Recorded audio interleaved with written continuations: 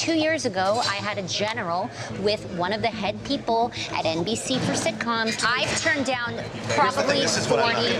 This is what I'm not going to buy into. I'm not going to buy into somehow you could have developed a career as an actress, but this job is holding you back. Like, I'm not subscribing to any of that. Here's the thing. I'm saying you can work out You've always minimized my acting. It's what you love to do, and I'm over it. I'm so over it. I'm not minimizing yes, you anything. Have since the day I met you. You should host. You're not this. You can't do this. Jenny. And you're rapping stupid and all the stuff you've said along the years. And please correct me if I'm wrong.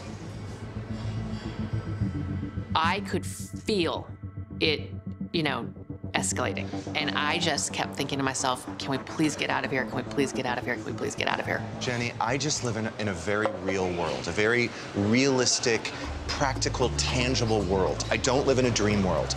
And I'm wondering if we should take a look at your strategy or something that you're doing, because you've been in every room in LA.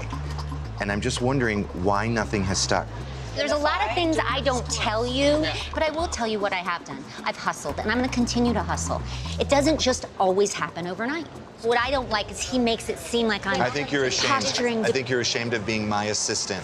Now, what I will say to you is I will absolutely work with you on the flexibility of going to those auditions when they come up, which is not very often. I think we should go shopping for lighting. Yeah. That's what I think we should do. I appreciate your help, Leah, always.